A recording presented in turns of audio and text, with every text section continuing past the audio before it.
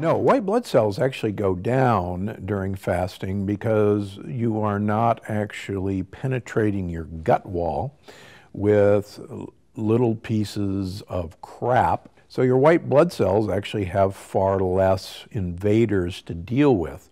And that's actually why white blood cells go down during fasting. And so fasting actually has shown to improve your resistance to infections.